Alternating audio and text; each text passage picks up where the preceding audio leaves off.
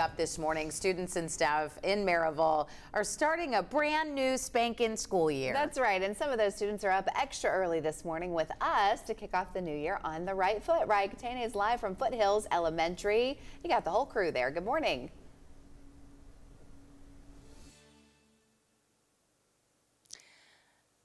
Well, good morning, everybody. We are here in one of the beautiful second grade classrooms inside Foothills Elementary. I've got to tell you, classrooms didn't quite look like this when I was growing up and in second grade, but the educator who's behind this beautiful space is Mrs. Leslie Lunsford. Thank you so much for being up here early with us. You have such a beautiful classroom. You're going to give us a little bit of a tour here and sort of walk us through this nice space that you've created for your students. Yes, welcome. Thanks for having me this morning. I have a flexible seating classroom, so that means the students can choose where they sit each morning. They get excited and they can move throughout the day, which kind of makes them feel more at home.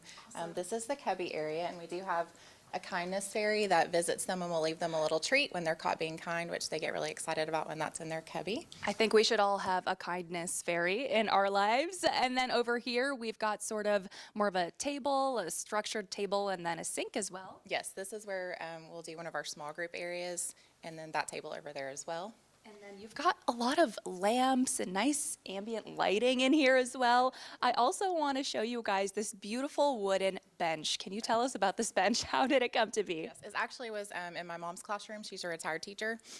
So she had it in her classroom when she retired. I was like, can I please adopt that for my classroom? So she let me have it. Incredible. Yes. And you've been a teacher here for this, you're entering your 18th year. How do you feel starting a new school year? I'm excited. The best part about our job is that each year is a fresh new start.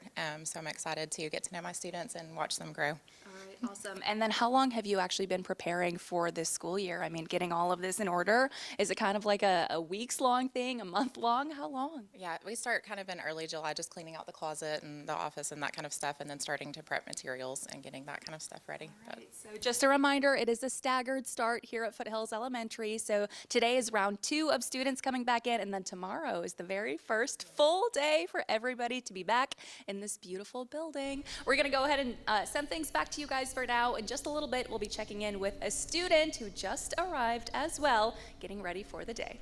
That has to be the cutest classroom. I love how she decorated. It's beautiful. Yeah, I want her to come it. decorate our dressing room. That would be nice.